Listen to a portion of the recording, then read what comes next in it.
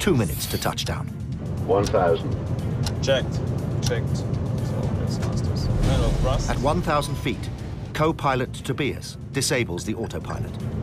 Manual flight. For the first time since takeoff, the pilots are flying the plane purely on manual. Cat 1. They're sitting 7 meters above and 36 meters in front of the first rubber that will hit the runway. So a radar scanner constantly warns them of their true altitude. 400. The point of no return is 200 feet.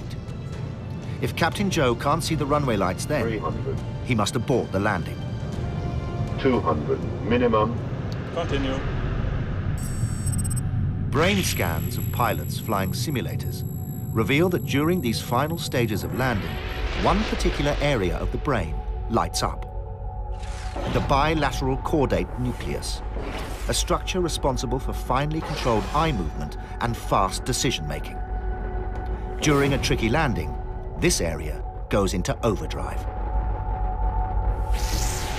Rarely more so than when in a crosswind. As wind buffets the plane, the pilot's brain must fight to maintain control of up to 390 tons of aircraft. Using the rudder pedals and stick, the pilot makes minute adjustments. Their bilateral caudate nucleus coordinating all these movements. 20 seconds to touchdown for flight LH761. Fortunately, there are no crosswinds for the pilot's brains to battle. 30 feet above the runway, co-pilot Tobias performs the most delicate maneuver of the entire 7-hour flight, 30. the flare. 20. Retard. With a gentle pullback on the stick, he's aiming to slow the descent and make a smooth landing. Too much pull, and he'll generate too much lift, and the aircraft won't land.